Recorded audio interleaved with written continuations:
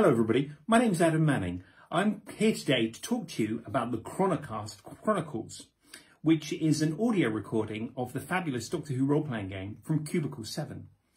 I'm the games master in the game, and my players are Doctor Squee, who plays the mysterious traveller in space and time known only as the Doctor, Nicola, who plays the nurse Orla from contemporary 21st century Earth, and also Stu, who plays a rather mysterious character known only as No Name. He's called that because he comes from a space colony in the 22nd century whose society is based entirely online in a virtual world. So he doesn't have a name in the way that we do. What he has instead is a big chunk of computer code to identify him in his society.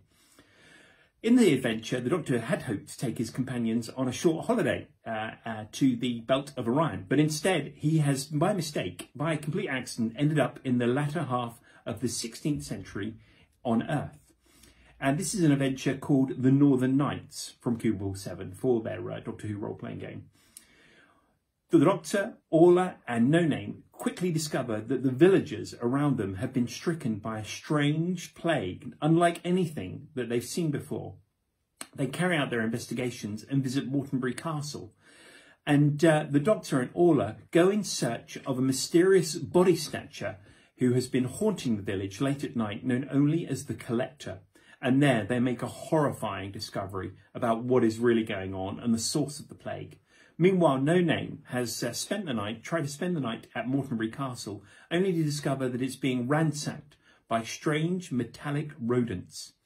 Now listen on, ladies and gentlemen, to the Chronocast Chronicles, Chapter 4. Thank you.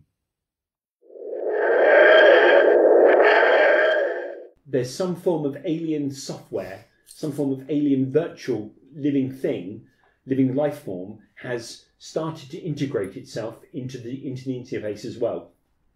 So it's as if No Name's whole being is being attacked by cyber technology on two fronts as a result. So it's very worrying, in conclusion. Yep.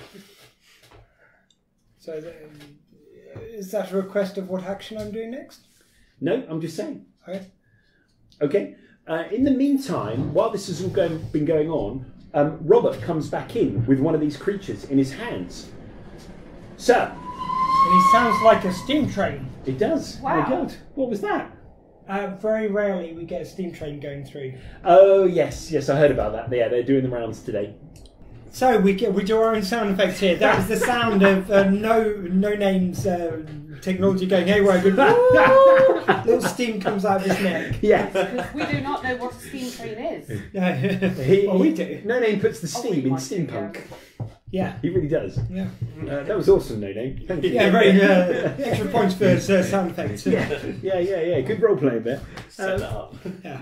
Okay, so Robert's walked back in with one of these creatures in his hands, and he says, Sir, I used one of my concoctions. I found an elixir formed from quicksilver and also the inner workings, the inner internal organs of a salamander.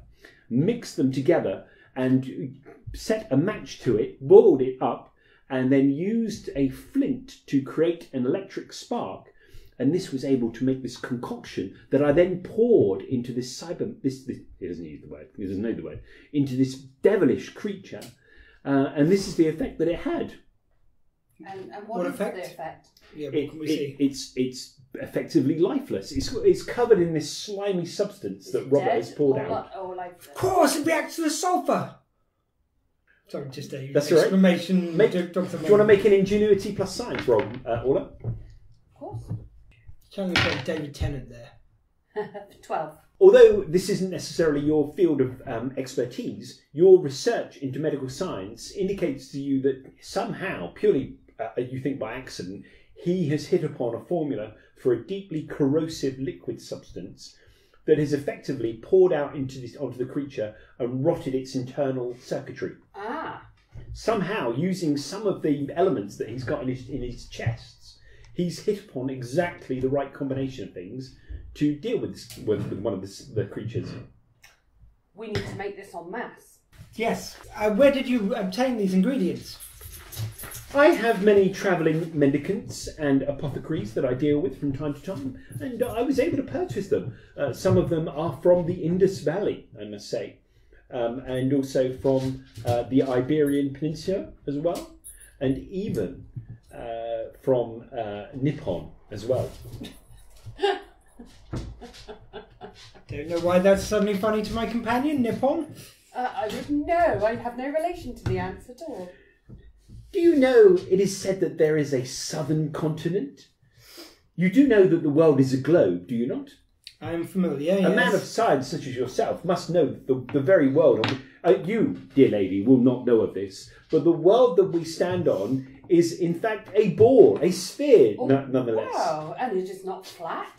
It is not flat, Not no. flat at all? No, despite what you may hear, it is not flat. No. You don't No, I think know we've the settled that theory. science now. I think no one should dispute it. Indeed. But They will- there are those that do. Yes, I've heard of such people. Such relatives of mine. Some with a hair, but of straw. I met a man with a single eyebrow. How about that? Yeah, I met a few of those. Yes, it is true. Yes, but now I tarry too long, and I am vexed and perplexed, I must say, and now I must away to my bed, good sirs. I've seen so many miracles this evening, but none more than this. I hope I was of assistance to you in your quest. We must dear have sir. access to your apothecary. Well, yes. An interesting request from a lady such as yourself. I nearly was married once, you know, and that was a woman with one eyebrow. Yes. That went well, I trust? No, she walked out on me for my brother. Ah, really? Interesting. Yes. Yes, he only had one leg. Uh-huh. So, yes. So she walked out with him, he hopped out with her, I might say.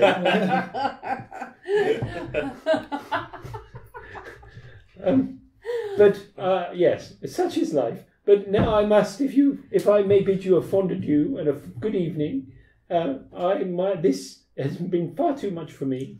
But I hope I have been able to show the skills that I can bring to bear. Yes, indeed.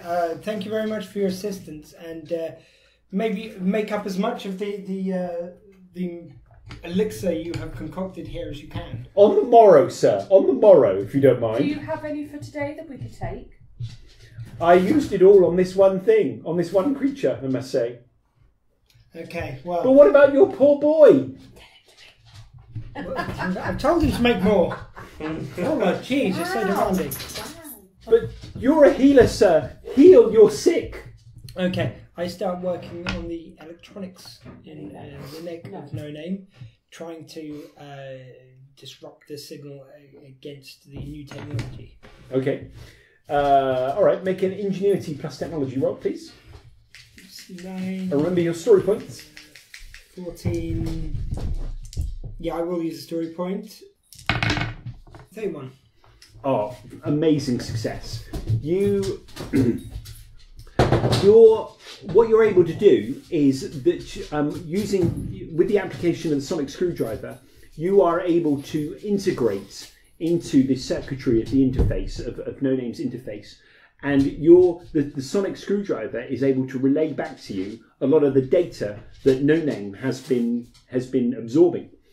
While he's in this condition at the moment, the interface has been flooded with data from some alien source that you can't identify. It must be the Cybermen, though. You don't know it is, but it's all Cybermen data that he is downloading into the interface. And the imagery that the Doctor and No Name have been able to access as a result is extraordinary. What you're seeing is the imagery from the interior of a Cyberman scout ship. The scout ship is flying through space, through hyperspace. And the mission, and none of this is in words, but because you are one with the data, you know it straight away. The mission from the Cybermen was to fly to Luna, the Earth's moon.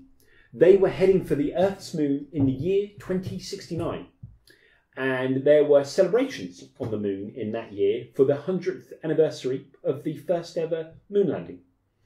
Very profound, very important celebrations. Very special, very serious, but also a lot of fun. Big celebration. One of the cornerstones of their civilization.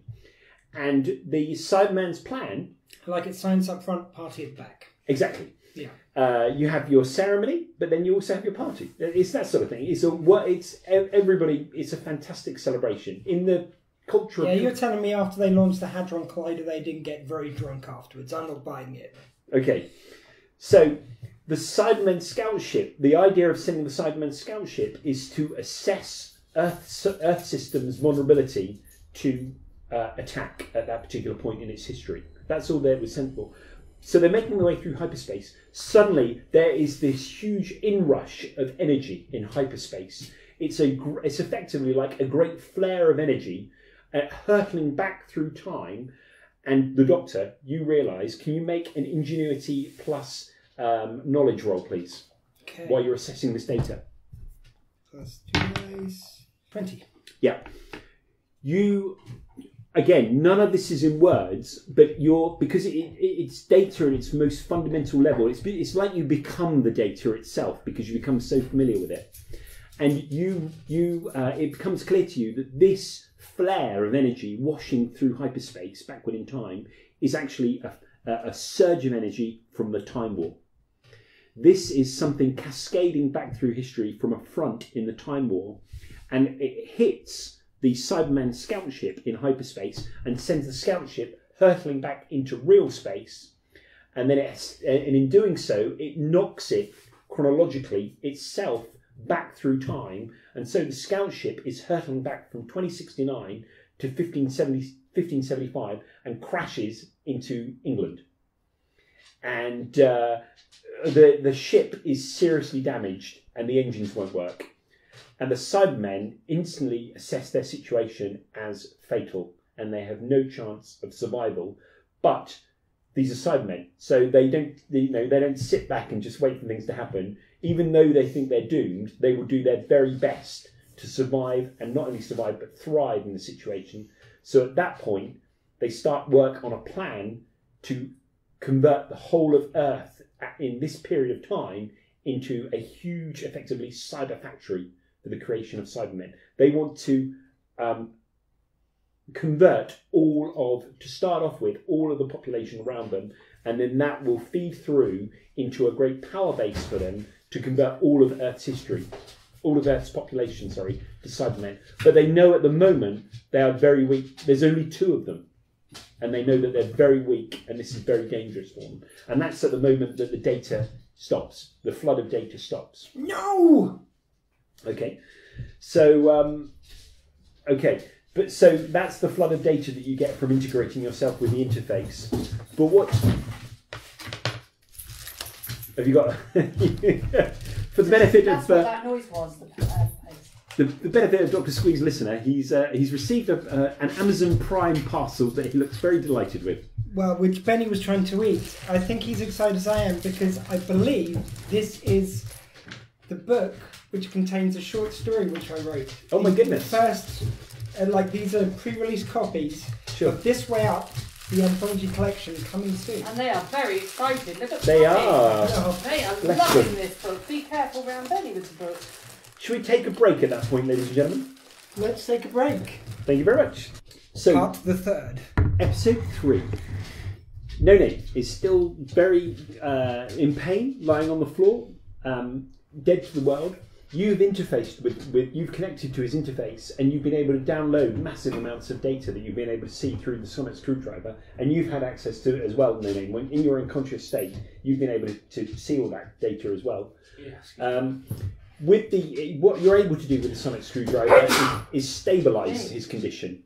So he's no longer going to get worse, but he's not going to get any better at the moment. I mean, he's sneezing a bit, but apart from that, he's fine. Yeah.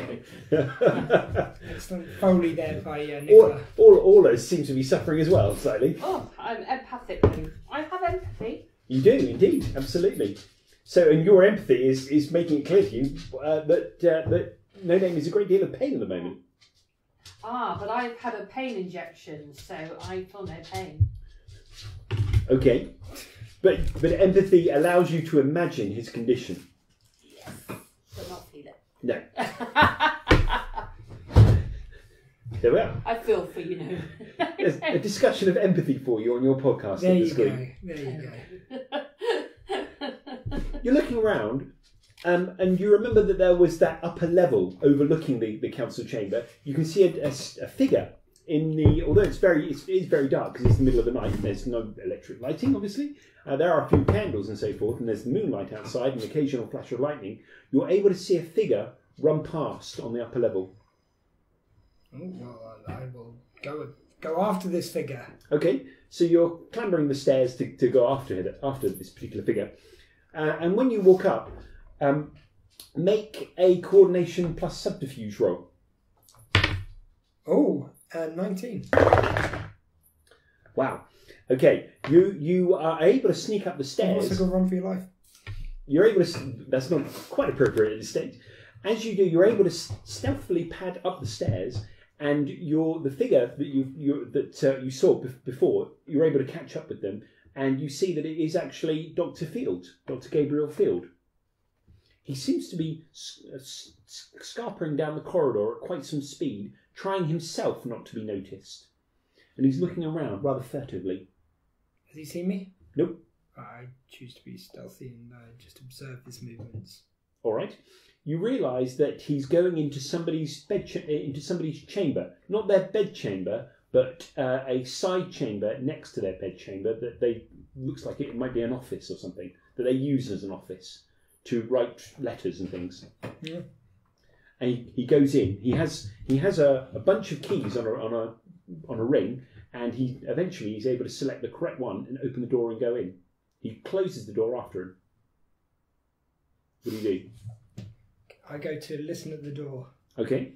I'm being very doctor-like. I just take a cup from inside my jacket and just listen at the door. Okay, I'm not going to make you spend a story point for that. Make a. Well, I palmed it. It was a flagon downstairs I'd palmed earlier. All right. Awareness plus survival roll, please. 16. Okay. You can hear him go. Yes. He's clearly a supporter of the Queen. The Queen of Scotland. He's clearly in league with Mary. There's no doubt about this. They want to overthrow Her Majesty. The vile impostors, the vile traitors, they will be caught. I will kill Mary, and then we will be done. And then England will be free of the papist plot and the Catholic scourge forever. That's all you hear. Meanwhile, back in the council's chamber. Orla, you're with No Name. No Name is passed out on the floor. What do you do? I run to check how you are. Okay. Ingenuity plus medicine, please. Ooh, 17. You realise that what might really be of assistance to him at the moment is a bit of a stimulant. If only you had something like caffeine or something. Coffee! I shall go and find Robert. Okay, you go to Robert's bedchamber. One of the guards is able to point you to, my lady, this way. And he's able to take you to Robert's... How do you know where Robert's bedchamber is, guard? I'm the guard. I'm supposed to be guarding everybody. You knew it so clearly and so quickly. My job, my lady. Like you've been there before. Well, so what if I had? I don't question anything. Right, let's go get the coffee. This is his bedchamber, my lady. I believe he slumbers at this hour. I will sneak in and I will take the coffee. Okay, make a coordination plus subterfuge roll, please. To sneak away. Don't just ask him. Take it. Oh, but by the time I've woken him up. Little tea leaf. Travelling time and space with. Learn a lot about people, don't you, during these days? Yeah. So, sorry, coordination and... Subterfuge. Not so much about you, but... 13. Okay, the door's unlocked and you're able to go in. using your utmost skill, you're able to walk in and look around without waking him. He's snoring on his bed very deeply. He's clearly in deep sleep. So you're looking around. So awareness plus survival, please. Survival. See it now. 12. You open one of the large chests at the end of his bed, and there is a big pouch that you can smell is clearly full of coffee. Very powerful coffee. I take the coffee. Okay. And also a fried egg.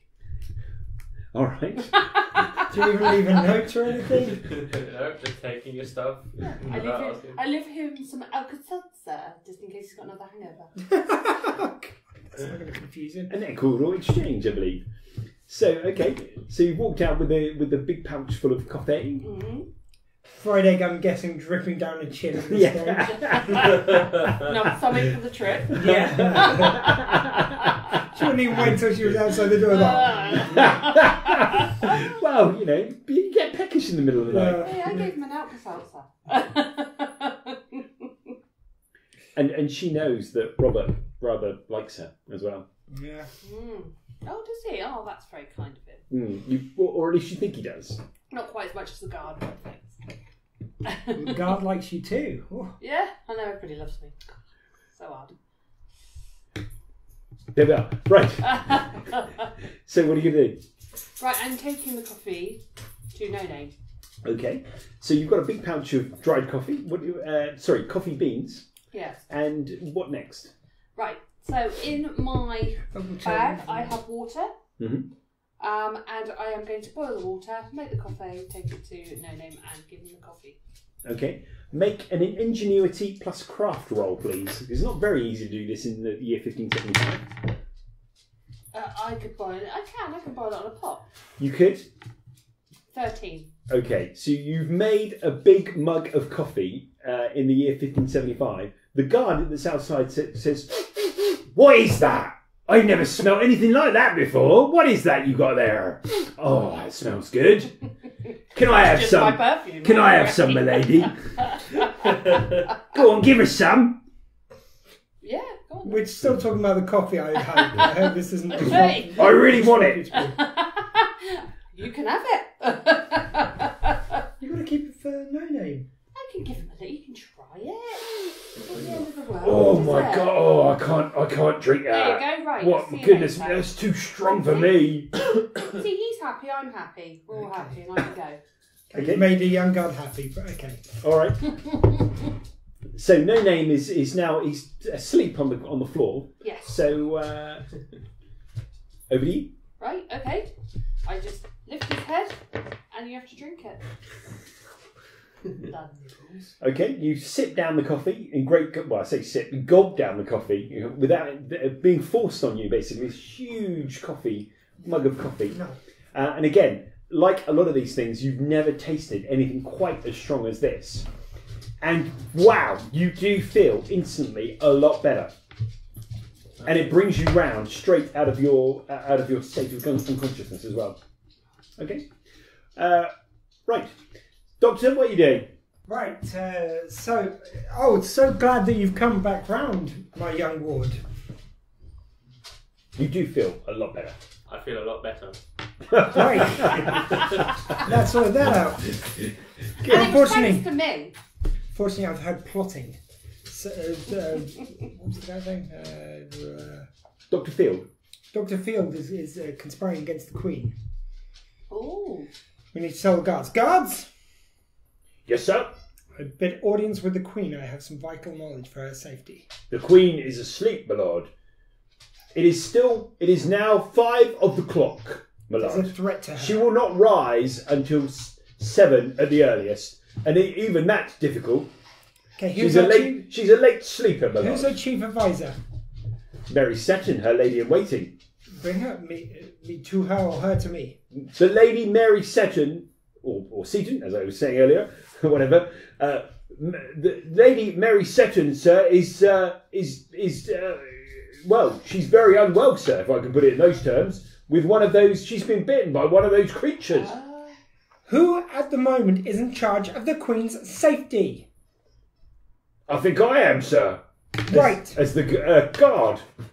But I report to Sir Alaric Hanson, Captain of the Guard, sir. And a very dashing hero to us men as well. Ooh, Where is he? Handsome.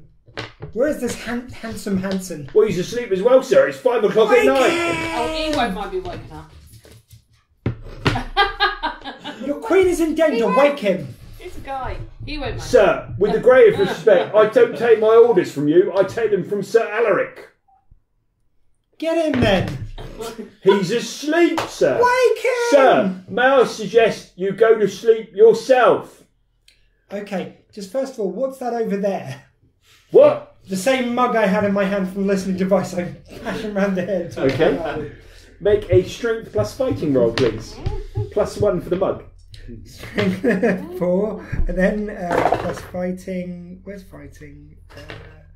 4, 8 plus 10, 16. Okay. Yeah. So it works. Do you want to describe what happens?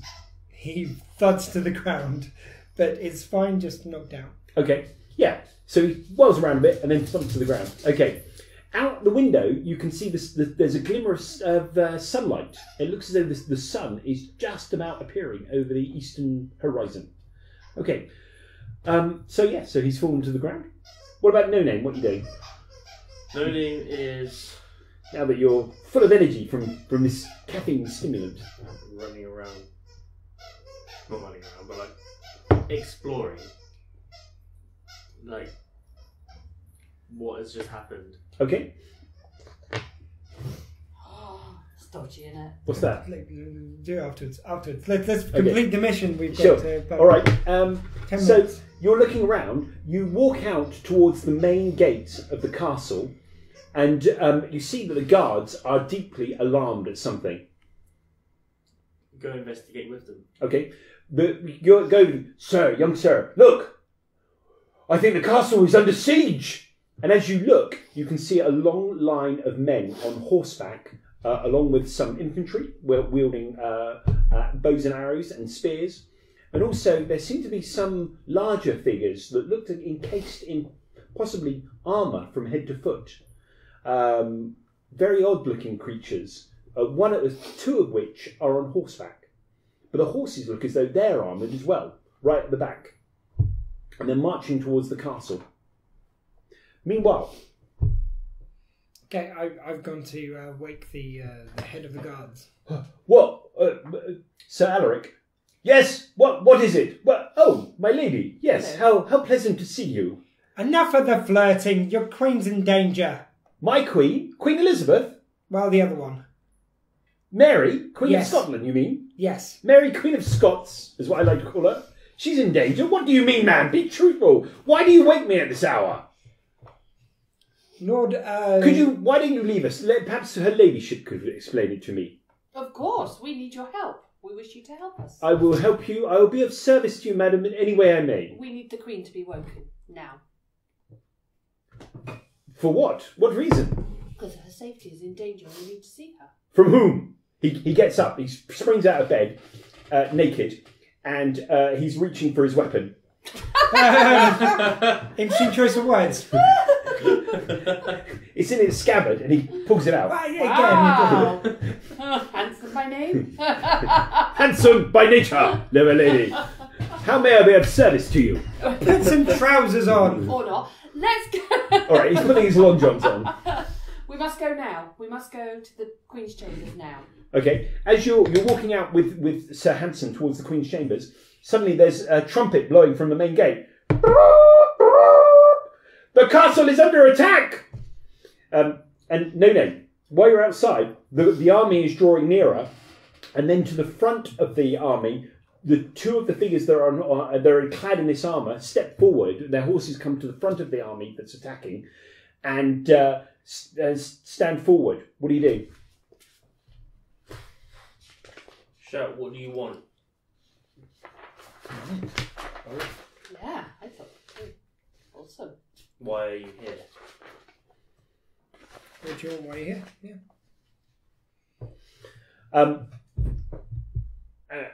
Okay, so you're shouting that out. One of the characters, one of the figures that's clad in armour, gallops towards the castle on horseback and shouts out, "You must surrender! Surrender or be deleted!" What do you do? Where's the doctor at this point? You're in the main chamber here. Sir Aldrich who's just clad in his long johns at the moment with his rapier, is running towards the bedchamber of Mary Queen of Scots. Oh, alarm! Alarm! Wake the castle! We are attacked! We are under attack. So it won't be that easy just to say, just to call the doctor out, because he'll be in a different room, won't he? He's back in the outside. castle, and you're at the castle gate. These figures are marching towards you. The Do I two have any figures. guardsmen near me? There are 3 guards next to you who have been sort of walking a little bit forward to see if they can get a better look. 2 of the figures are on horseback. As they get nearer, you can see that they are completely encased in metal. It looks like a steel sheen covering them from head to foot. On their head, they have these handles that go from their ears over the top of their headpieces. The 2 horses that they're on, their heads are covered in metal, and so is their chest area, and also their hooves are covered in metal too. So, Stand down or be deleted. and then I would come back and say, no, I'm going to stand here and do nothing. Because if they do nothing, then I do nothing until one of us does something. Nothing can happen. Okay. One of the figures drops down off his horse and walks towards. There's a man that, if you remember the man with the big cap who was drinking cider from a big mug yesterday, he's actually camped out by the night by the castle walls, taking shelter by sleeping against the castle wall. This figure is striding over towards that man who is out cold, asleep on the ground. Shout towards that man. Okay, you shout. Just to try and wake him up. Okay, he comes around a bit like this. The metal figure, reaches down and with one hand picks the man up by the throat and then throws him against the castle wall. You hear a crack as his skull fractures on the castle wall and the man falls down dead. The other figure gets off his horse, starts walking towards you, his arm outstretched. Meanwhile, back in the castle, Sir Alaric is saying, I need to wake the Baron. I need to wake the Lord Percival. We must wake. The castle is under attack. Man the cannons! You do that. I'm going out there. Good. Very good. Right. Okay. Meanwhile, outside, the metal figure is walking towards you, his arm raised. Fire rips out from a tube underneath its arm and engulfs the 2 guardsmen next to you. For a moment, you see their sort of bodies encased from head to foot in flame, and then they are completely disintegrated by the fire around them. Then it turns to you. What do you 2 do? Okay, I'm going to... 1 second, I'm going to call to one of the horses. Benny, no! Crocodile, no! What is Benny doing? He's nipping at his sister, the other horse. Benny! 1 second. Okay. You deal with the horses. Yes. Orla, what do you do? Am I still with Sir Handsome? You are. Handsome. Okay, we've got a couple of minutes before we've got to... And we're under attack? Yep. Why is Lord Handsome not fighting? He's trying to wake the Baron. Ooh. Crocodile, no. How is he waking the Baron? Going into his room, he's shouting at him and grabbing by the scruff of the neck and trying to wake him up. Do I have any coffee left? Yeah, you do. I will give the Baron some coffee. A remarkably reviving beverage, I must say. Right. Quick, man the cannons! Exactly, get up. Right. I've run out to where No Name is. Okay. And I've got the cyber map, which I did keep hold of earlier. Sure. And I'm using the sonic to reverse the polarity of the neutron flow to use it as a beacon. Okay. To send out the same signal to switch off any cybernetics in the area, to at least stun them. Okay. All right. While you're doing that, one of the cannons belches a cannonball straight at one of the Cybermen. The Cyberman turns super fast, faster than any human being could do, raises his arm like this, catches the cannonball in its hand, bounces up and down for a second, and then flings it straight at the castle wall, smashing a hole in the castle wall. Meanwhile, the men behind them, there's one particular man with grey hair who's in chainmail armour, is riding towards the castle as well. He looks as though he's in charge of the human forces, and the infantry are moving up as well. The archers pull their bows, ready to fire. The Cyberman next to you is pointing its arm at you with its cannon raised, and the one next to No Name as well is raising its arm, ready to fire at you, ladies and gentlemen. And that's where we're going to call it to an end just there. Just at that point. Thank you very much.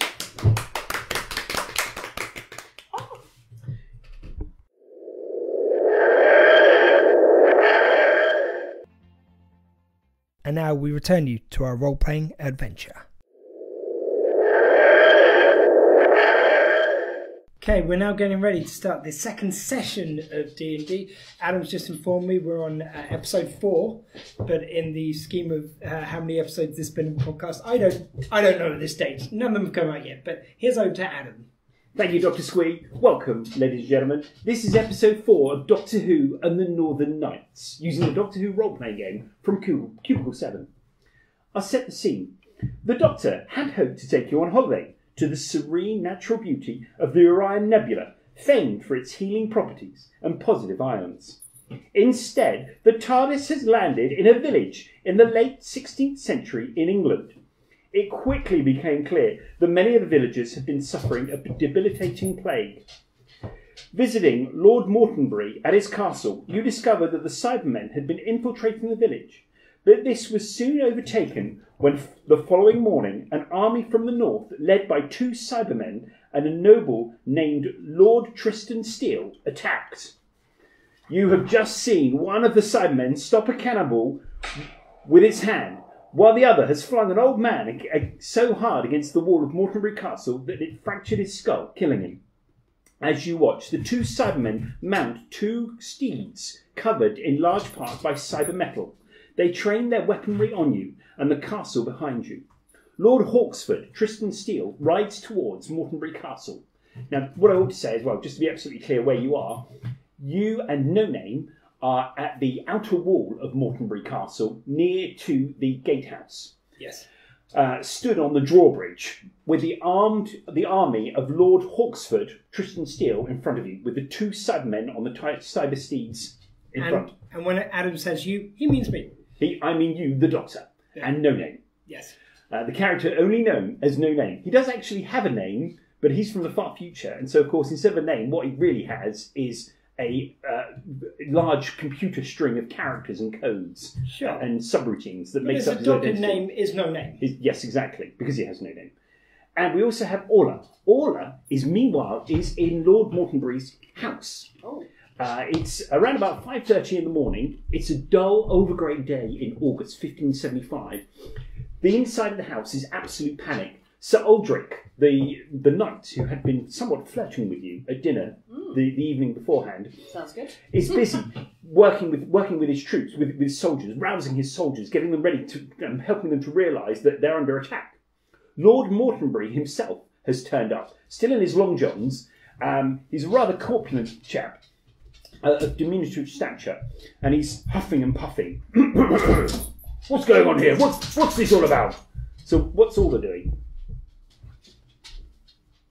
Sorry. You're in the house at the moment, and there's a complete pandemonium and confusion and chaos with the attack of this army at the gatehouse. Mm-hmm. You're inside the house, and Sir Aldrich at the moment is pointing this way and that, getting people to take up position in some of the towers at Mortonbury Castle. You do know that some of the soldiers are still very sick from the plague. Okay. Robert the Quack sidles up, wondering what on earth is going on. His hair's all unkempt. He's also still in his long johns, but what he does have is a big mug of steaming coffee, which he is sipping from. Ah, Nurse Orla, what goes on here? What is this pandemonium? What is this chaos? We are in chaos. We do not know, and it does not look like anyone knows what they are doing. Sir Aldrich is saying, "We're attacked! The recusants are attacking! It's Lord Hawksford! To arms, men! To arms!" Some of his men, you see, most of them are okay. Most of them are sort of reaching for swords and axes and things like that and spears. Some of them do have this kind of ghastly greenish tinged pallor to them, which is a sign of the plague. And Robert the Quack is quaffing his coffee. Yes. I'm going to take his coffee. What? Make a roll. Coordination plus subterfuge to take it out of his hands. Is it 2d6, please. Sorry, what is it again? Sorry. Coordination plus your subterfuge. That's what I love about D&D. You can be 1 minute kind of trying to wrestle a mighty weapon out of someone's hand. Next minute, you're trying to spill someone's coffee. And it's 2 dice, isn't it? Yes, it is. Okay, so I have got 7. You're able to nimbly pluck the mug of coffee from his hand. His arms still outstretched. Going, what? What? Taking it from him. I have. I'm going to use the coffee. I can't remember what the coffee does, to be honest with you. But I feel like I'm going to give it to the troops. Well, there's a soldier stood. He's wearing a leather jerkin, and he's just trying to strap on a chainmail harness. He stood holding onto a spear with one hand. He's distinctly got a greenish tinge to his skin. I'm giving him some of the coffee. Is this a potion, milady? It is. You have the healing arts, do you not? I do. Are you advising me to take this then? Yes, absolutely. Am I supposed to trust a beautiful woman like you? Not on most occasions, but today, yes. Well, damn the hatch, I say. I could be dead by sunset. Well, that certainly puts a bit of vim in your figure. Whew, I'm ready for anything now. Thank you, Mom. Off you go. And he hands it back. Thank you. Robert the Quack is coming over and says, what's going on? Wait, you've taken my coffee. I've hardly got any of this coffee left. We will take all your coffee because we need it for the troops. Who says? I say. Right, meanwhile, back at the gay house, what about the doctor? Okay. So I believe we were under attack at the time. Yes, there's the two sidemen on their cybersteeds. They're stood directly opposing the gatehouse. Are these literally sidemen horses? They are not. They're normal horses, well-built horses. Their hooves and their upper body and their heads and their hindquarters are covered in armour that looks as though it's got that plated effect of cyber metal, cyber steel. Ah. So you know the kind of corrugated effect that Cybermen have on their bodies. It's that sort of look. I love it. Their eyes are glowing red, and every now and then when they breathe out, there's a bit of. There's Sorry. cracking. Wow. There's a bit of mist coming out of the nostrils. Now, what really can't be appreciated at home is how skillfully Adam did that noise, just using his own vocal cords. It's a little trick that I have. Yeah. So, you know. Okay, to pull a trick which I believe I played last time, I'm going to pull out my sonic screwdriver, use it to enhance some of the cybernetic powers within No Name. Yeah. To boost the signal. Okay. Try and use that to disrupt the signal to cyber horses. To what effect? To incapacitate them, and thusly, so the Cybermen are upon the horses, yeah? Yes, they are. So, basically, to stop the cybernetics working on them, to spook the horses effectively, and, have them Okay. Roll. buck their riders. Alright. Roll for ingenuity plus technology, +2 for using sonic screwdriver. 14 plus This is going to be pretty 15, tricky. 16. Remember, you've got story points that you can spend as well. Yep, I'm going to do one of those. Okay. Right, so add on an extra 2 dice. 16 plus 22. Okay, right. You're wielding your sonic screwdriver, and as you do so, you're able to tune in to the exact frequency that keeps the horse's cyber steel armour plating in a coherent and functioning unit on the horse, and you're able to disrupt the links in between those plates of the cyber steel, and that starts sending out an electric jolt, and that has the effect of really scaring the horse. So the plating is coming away in this fashion, The horse, there we go again. The horse rears up behind it, and the Cyberman is desperate, trying to hang on. Oh, the horses have started barking with anguish. Well, no, there's some. The Lord Mortonbury has some good-sized hounds that he keeps as part of his army, well, of course. part of the army, part of his forces. Absolutely. Cybermen don't make the best of riders, and although one of them is able to hold on, the other one gets flung off his horse and is lying on its back in the dust, near on their side, facing Mortonbury Castle. You've managed to get him off his steed as a result. Excellent. While this is going on, a tall, silver-haired man in elaborate robing and plate armour is riding up to the castle. He's holding a pennant with an elaborate H in green tapestry like ink on the material of the flag. Ah, is this the penitent man that the Indiana Jones spoke of? Mwah. Your reference is completely lost on those around you. Says the Doctor. Who is this man? He's a nutter. You know his dad Henry? No one's seen that film? Oh, it's a classic. My favourite of the trilogy.